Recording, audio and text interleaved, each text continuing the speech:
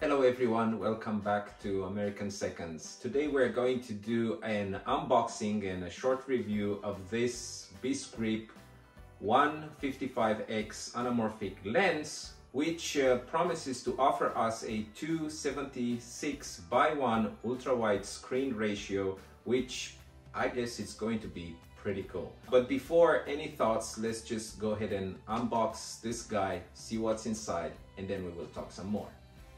So this is how the box looks like. Let's just go ahead and break the seal off.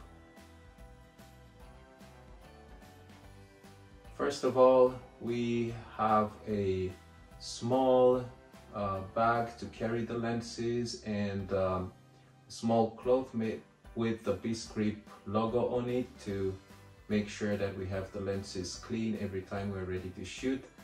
And then the lenses themselves, which are in this very hard sort of sponge, which is a very protective material. Let's just take them out, and on both sides they have some protective caps, which is really nice. This is the front side of the lens. They're made out of a very steady and nice material, some sort of black aluminium probably, and that's the back side, which has to be perfectly aligned with the phone's camera. So let's just go ahead and remove the front cap. This is how they look like. So this is the carrying bag, which is really nice. They throw this inside. The lenses are fitting perfectly in.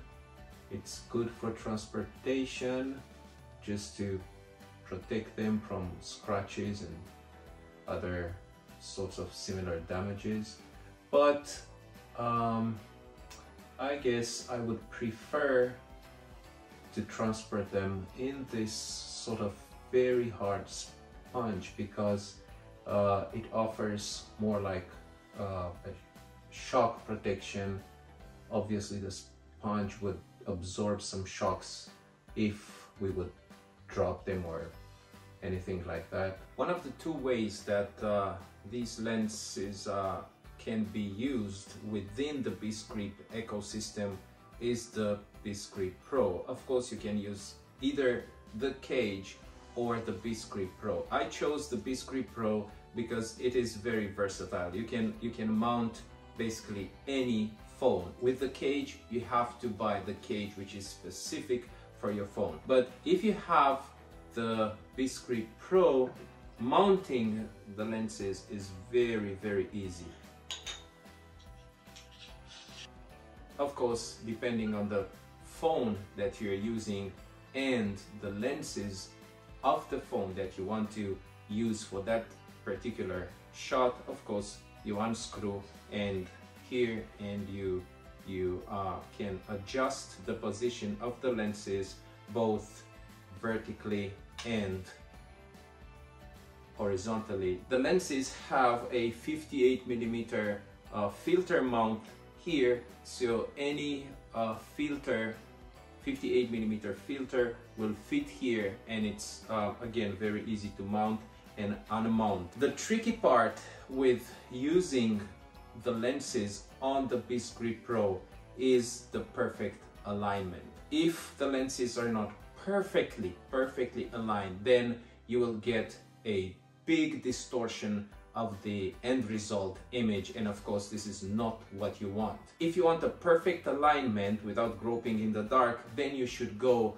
for the cage, because that's going to offer you a perfect alignment. More than that, what you need to keep in mind is that these lenses will give you at least a 20% distortion of the image. So you have to keep this in mind and work around this distortion. Of course, the final result will have to be edited, sometimes heavily edited, to be able to get that beautiful dramatic, epic image, cinematic image that we're longing for. I didn't want to put in this review any of my samples, simply because the result is going to be all up to you. I didn't put here in this review any samples of mine simply because we have so many variables. You have to keep in mind that this is not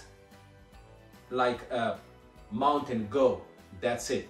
No, it takes patience and adjustment to be able to get exactly what you want. When you have the footage, you have to put it in the computer and work around the distortion and edit the footage so that the end result will be exactly what you want. Of course, you can go on the Beastgrip website and look at their samples, what they shot with these lenses and what they came up with. But again, keep in mind, this is something that will take time to adjust, to learn how to use in order to get the final result that you want. Final thoughts, is it worth the buck? It's $175 on the Beastgrip website. They sell these lenses offering the shipping for free, 30 days return, which is very nice. You can just take them and experiment a little bit and see if these lenses are for you or not. But again, I want to stress this thought. This is not just a mount and go. Keep this in mind when you want to decide if you go for these lenses or not. I hope that this unboxing and review and my thoughts about the 1.55x Anamorphic lenses from Beastgrip will help you make up your mind if you really want to get into this experience or not. And I'll see you next time here at American Seconds.